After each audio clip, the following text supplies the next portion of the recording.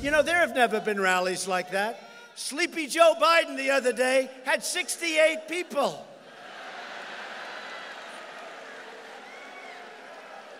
And now they have a new member of the crew, Mini Mike. Mini Mike. No boxes. We call him no boxes. And I hear he's getting pounded tonight. You know, he's in a debate. I hear they're pounding him.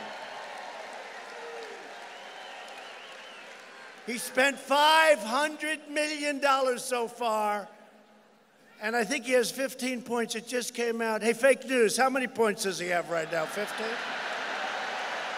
They won't tell you the truth.